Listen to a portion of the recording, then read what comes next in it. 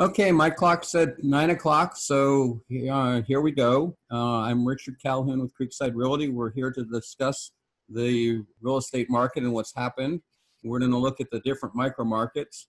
So we're starting with last week's DUI graph, and you can see that it was pretty hot marketplace. But remember, this is based on 5 weeks historical data, so it really isn't being impacted negatively by shelter in place.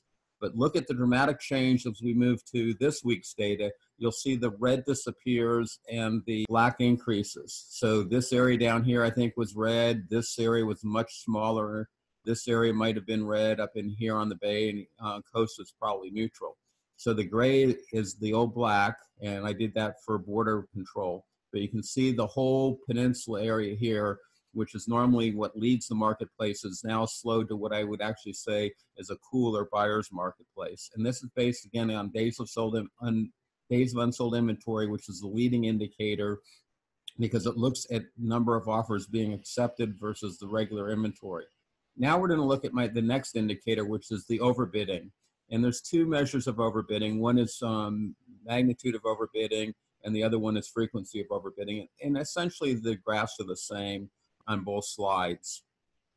Here there's a lot more red because now you need closed data, and closed data has the duration of escrow, which is typically another 30 days. And so we're just basically entering shelter in place on this data. So this is historical data basically at this point, especially with the huge disruption we've had in the marketplace. Moving on to looking at the days of unsold inventory, and I've changed the order based on flow here. This to me is the three critical micro markets, being single family homes in Santa Clara County, single family homes in San Mateo County, and then condo townhouses in the yellow line in both counties. So you can see that we were coming along, very nice strong marketplace. We basically hit shelter in place and it's been going straight up. And this is a gradual increase, and the reason this is a gradual increase is when you do 5 weeks of data, the first day into it, you're only replacing 3% of the data, 1/35. The second day, you're only replacing another 3%, so you're only 6% new data. So this will continue to go up. We're getting close to being 35 days into shelter in place. We're at 30, so another week we'll be there because this is through Saturday. So I guess we hit there on Tuesday. And really, that's even something for discussion. Shelter in place didn't take place until Tuesday, March the 17th, but it was announced on Monday the 16th. So any disruption in the real estate market would have actually started as of Monday. So now, since we're talking about the micro markets, here is the 22 micro markets, and you can see the trend is basically the same on all of them. It basically is going up. So the goal here is to show you the three primary micro markets first, and then show all 22. And that way you can clearly see what the trend is, as well as pick up your favorite micro market that you want to do. And the color code is up here on the top. Next, we're going to move on to something that is a little different. We're just going to look at inventory. And the reason it's a little different is because we're looking at the number of units. The larger micro markets have the most. So Santa Clara County single family is on top. San Mateo County is the gray line. That's the next most. And the condos is pretty close because that's both county condos. And then all the different micro markets you can see are down here.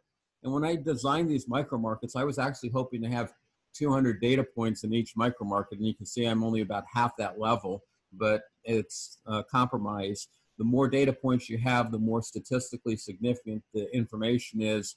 The fewer data points, the more randomness you have. But you can see that the inventory is going up. But again, there's a huge annual cycle in real estate. And at this time of the year, basically from January 2nd, 3rd, 4th, somewhere in that time frame, to about the middle of July, I like picking July 19th, inventory is almost always going up no matter what the market is, even in a strong marketplace, because more and more sellers are coming on the market. And you can see it's going up. But you can see there was a dip right when shelter in place was announced. Some people initially took their homes off the market and then came back on the market fairly quickly.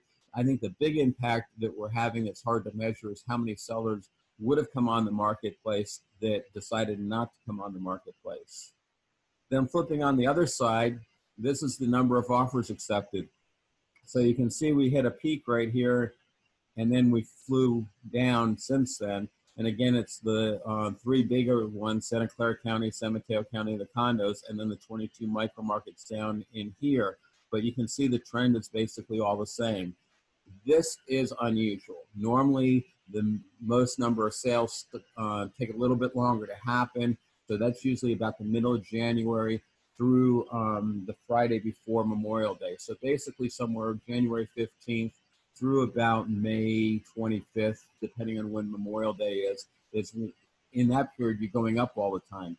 So these number of sales, instead of coming down and right now being some number right around 500 for Santa Clara County, it should be some number higher than 1,000. We're losing more than 500 transactions in a 5-week period of time, or we're losing more than 100 transactions a week. And that is clearly very significant.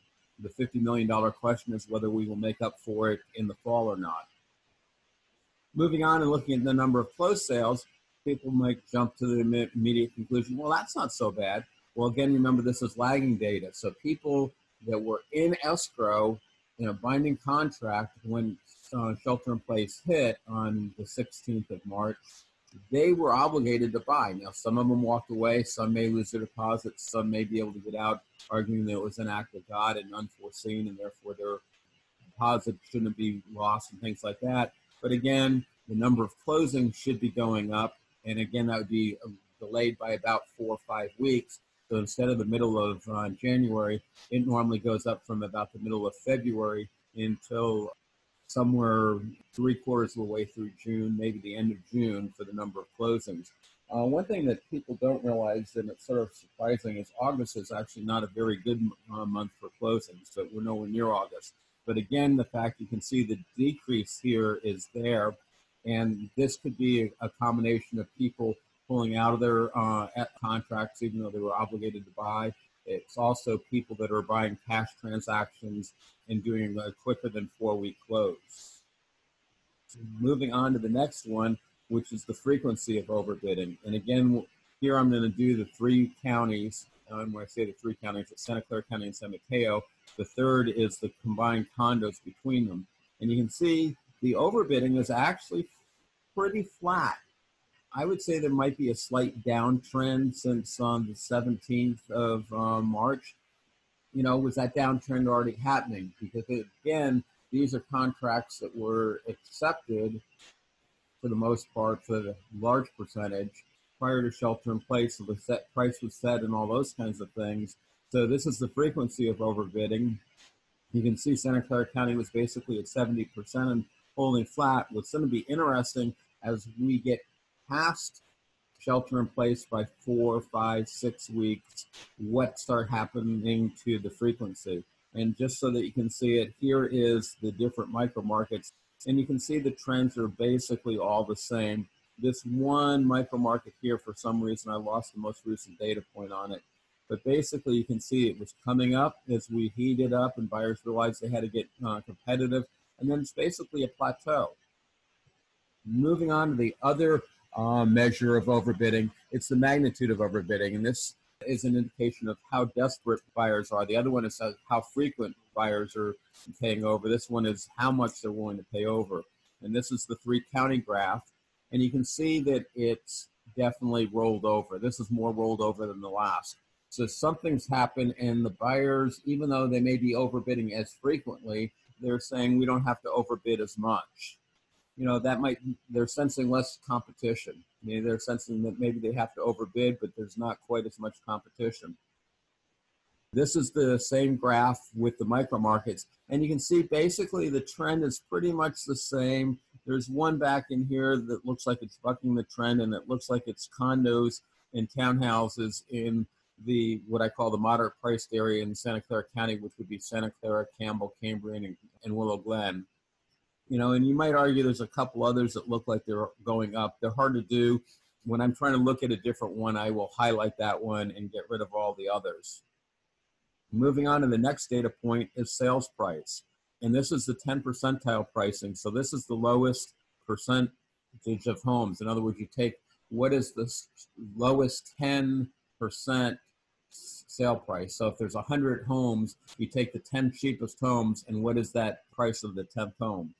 And you can see the prices basically still going up. But again, this is contracts that were pretty much negotiated before shelter in place was announced. Moving on to the micro markets, this one here is clearly an exception. That's the expensive areas in San Mateo County. It appears to pretty much have dropped coinciding with shelter in place. But again, this one doesn't have a whole lot of data points. When you're looking at Menlo Park and Atherton, how many transactions are there? So some of this is statistical fluctuation. You can see some of it back there. Here's another one that's sort of step function, Foster City. It's a little tiny micro market right at the San Mateo Bridge. You can see it almost does a jump up and down. And that's why my goal was to have 200 properties, is to get rid of this statistical fluctuation. You can see Santa Clara County single family, the bright red line, becomes fairly stable. And again, when you pick up a number here and it's somewhere around 800,000, 880,000 for the cheapest homes. So if you have a client or if you're a consumer looking to buy a house below $900,000 in Santa Clara County, that's actually going to be a challenge. You can do it. 10% of the homes sell below that, but you may be buying in Gilroy or a small house, those kinds of things. Moving on to the next level of sale price is median sale price, which is what most people quote.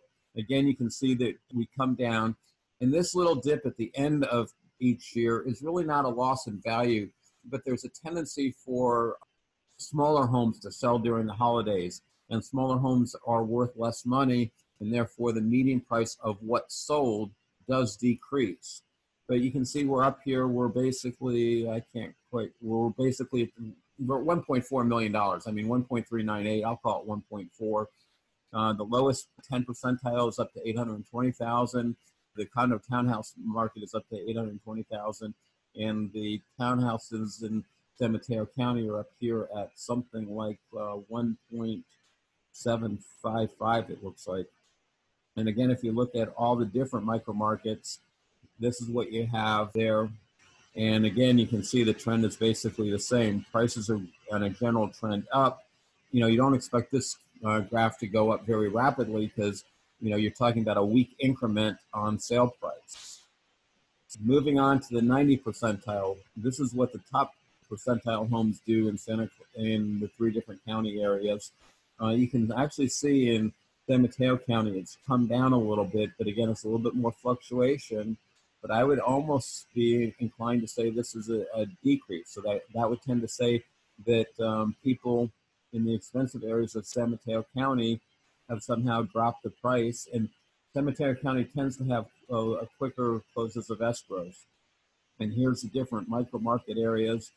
And again, this one sort of jumps out. It's, again, the San Mateo expensive area. There's not a whole lot. You can see it shot up real early in the year. This, you might say, was just a statistical fluke, and maybe the graph should have come up like this, and then it's come down a little bit. But keep in mind, we're still above where we were at the end of last year, so we may have lost part of the gain of 2020, but that's the outlining. If you come down to Santa Clara County, you can sort of see the same pattern, but not nearly as much. We're down here, somewhere right around the 11th. And that's sort of significant because if you take the 11th and add 7 days to it for the next week, you're post shelter in place, but you only have a 4-week close. So this raise in price actually happened while shelter in place happened, but with the time delay, it really wasn't. So that's the appreciation that we look like we're out. You might argue this is down a little bit. I would say that's statistical movement, and we really don't have enough data points post shelter in place. Duration of escrows, 3 county areas, you can clearly see the trend is up. These were already negotiated timeframes too, but basically what's happening based on my own experience and what I'm hearing from colleagues is there's delays that are popping up, and sellers are willing to give you an extension, because the option of going back on the market is pretty unpleasant. And so there's been an increase in the duration of escrow. Not dramatic. Like if you take Santa Clara County, it went from 27 to 30 days. San Mateo County went from 25 days to 30 days. And it seems to be holding at 30, but this may tend to go up a little bit more. Here is the days on market. And you know, you can see it was pretty flat. These are basically historical low levels here at 8. I think the previous record was 9. But once we hit shelter in place right here, the MLS said, hey, we're going to stop counting days on market. You can see, you know, there's a little dip here, then we were plateaued, and now we're dipping down again, because if the counter stays at 0, eventually what's on the market will sell or isn't eligible to sell, and everything will be selling at 0 days on the market. So this data point is useless actually at this point. This is that same data for the different micro markets, and again, you can see them all nosediving to 0. Isn't a graph, it's a chart, and yeah, it's pretty hard to read, and I'm not sure I can make much sense out of it, but the takeaway from my point of view is there's a couple things. The number of transactions that fell through, you know, they were never really high. Well, I actually don't have pre-shelter in place numbers, but, you know, maybe 0, but, you know, you hit a high of 7, that might be an 8, but looks more like a 3, another 7, some 5s, but now you're back down and you're hitting numbers like 0 again. So there was initial gut reaction, and then people turned around and said, hey, it's not so bad. I actually looked at some specific data points and found out like 3 out of the 6 properties that came off the market were back on the marketplace. Normally, TFTs, withdrawn, canceled, expired, are information I don't follow. They're just such a small part of the marketplace. So I'm relying on the MLS listings data for this information, trying to understand it. And in doing so, I've noticed something that's very strange. You get data for something like Monday, April the 13th. That data that should be fixed, the number of increased sales prices, the number of decreased sales prices, the number of new listings, the number of transactions that fell apart on that day, they should be fixed once you're past that day. That data is continued change on the 14th of April, the 15th of April. That does not make sense to me. I figured out how I'm going to capture the data and try to figure out what's going on. So I don't have a high confidence in the precision of the data, but I do believe the trends of the data is accurate. This is what I was saying a minute ago. I happened to pick, looking at in detail, the Berryessa area, and in that area there were 6 transactions that fell apart. 3 of them, as I said, basically came off the market. 2 of them went right back on the market, and another one was actually from an event that triggered in the fall. That sort of wraps up most of the real estate. Have a little bit left as in it hit SARS. This is Santa Clara County's own data, just plotted in logarithmic scale. And you can see that we started off here doubling every 3 days, then we were doubling every 4 days, then we were doubling every 5 days, then we were doubling every 6 days, then every 12 days, and we're now doubling every 15 days. And that starts becoming very significant, because if you're talking about, and this is number of new cases, if you go from 1,000 new cases to 2,000 new cases in a 2-week period of time, that 2-week period of time is about the period of time that people are in the hospital and needing medical care. So basically, then you'd expect the number of people in the hospital to be flat. And guess what? In Santa Clara County, it's basically been flat since April 1st. So the capacity that we're running at now is the capacity that we're going to be going forward with. So hopefully that will be interpreted as good news. I'm going to show these tables pretty quickly. I will also put them on the Google Drive. This is just the raw data that we've gone over in graphical form earlier for the 22 different micro markets. So that's all 3 of them. And then I'll do a little recap here. And it's not up there yet, but I will have handouts hopefully up later today. And I like these teeny URLs because that part stays the same. This group is going to be RE graphs is the root. And then if you want handout, you do handout and the date.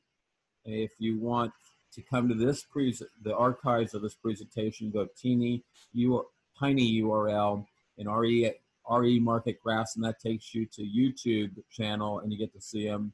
Future presentations, you do teeny URL, RE market graphs, and the date of the presentation. So the next group is there. I'm open for questions by email. And since I made that through in 20 minutes, I got a lot of time. So I will stop and open it up for the questions from the people that are with me. Okay, I wanted to see during in Santa Clara County during this time, from last meeting to this meeting, how many actually number of actives that we have and how many sales? Which table that we can find it? I mean, exactly number, actual number. Yep. Well, some of it you can. If we go to this slide right here at the top, and I'm going to, yeah, I can actually zoom in and see if I can't. So the number of active inventory right now. Well, okay. It's the fourth slide from the end, but the number of active inventory in Santa Clara County single family homes is 851. I cannot see. 800. Right. 851. Okay. Okay. Okay. Yeah, So I see. that's an A, and you go up here to column AE. So Okay. it's column AE, and then the micro market's over on the thing here on the side here. So this is Santa Clara County, a single family, and that's how I come over and get the 851. Okay, then I see. Okay, that's important. And then, so how many sales or closed sales? Okay. How many actives? Yeah, actives is 851. Number of offers accepted is this 506. 506. But that isn't quite the question you asked, because that's in the last 5 weeks. So Okay. that's up through midnight last night, going back through Saturday 5 weeks ago. I think what you asked for is the number of sales since shelter in place, and we can get you that number. And then the other number you were asking for is closings, and that's the 654 down here. Okay, so these are during the 5 weeks. This is all during the 5 weeks. Yeah, right. I did do something else that you might find interesting. Okay, you should have a different graph up now. Yeah, okay, yes, I see the tables. Okay, what I did here on the far left, you can see vacant homes. And because the only things that real estate agents can currently show are vacant homes. Right, so yeah. I calculated the DUI based on vacant homes. Based That's on all homes, it's up here at 59 days. On vacant homes, it's 53. So vacant homes are better because they're only at 90%, and with DUI, a low number is better. Okay. And if you look through this, some of the areas, the vacant homes are actually doing worse than the occupied homes, which is a huge red flag. There's a problem there. But, one of the things that's going on is agents are saying, instead of vacant, they're saying call agent. So a vacant home may have call agent and isn't counted as my vacant homes. So I didn't see any data. You're not going to have this, but I'm going to log on to the MLS and pull that up, and we will answer your actual question. Yeah, I think the good question is that since March 17 up to now, how many actives and how many closed? I think that will have some more ideas about what's going on after the shelter in place. I would actually disagree with that. Really? And the number of closings, most of those closings, and you saw that graph, was flat. So the number of closings isn't getting impacted yet, because we're just now getting to the impact. Because if you say your typical escrow is 30 days long, if you go to March 17th, then you're at April 17th before you've run out of closings. So going forward, the number of closings may be reflective, but it isn't reflective right now. Right, because it's still too early. It's still too early. Right. Now the number of offers accepted, they would have some validity currently. But even that, what you have to do is look at shelter in place, and shelter in place has changed dramatically. Because remember, for the first 2 weeks, we weren't able to show any property. And only in the last 2 weeks have we been able to show only vacant properties. And that was why I was separating vacant properties. I was going to try to find out what was happening with vacant properties. And, I'm not sure there's enough data points to really show there. But let me stop sharing and reshare my screen, and it will come up with the MLS. I think the pending number should have pretty clear ideas. And that's what I was going to do here. So you got the MLS input screen in front of you now. So over on the left, you can see I'm picking up right, pending, yes. Sold. Just come over here to sale date, and you were going back to March 17th, and I'm going to say no, let's not do that, because in March 17th we couldn't sell anything, so nothing should be sold. Let's start on April 1st. Okay, because that's when we could start selling property. Yeah, that's good. And because we're only on the 18th, we'll go through the 17th. Let's look at the number of homes between April 1st and April 17th. Single family homes, Santa Clara County. Oh, so wow. Okay, good. You've had 241 sales. And, now what you could do is say, let's just, that's basically half a month. Let's double that to 500 sales. So that's how many offers have been accepted. Well, what number would you expect? Well, we're in April, and I'm pulling up another slide here. So you now have a graph, a chart with some colored lines on it, I trust? Yes.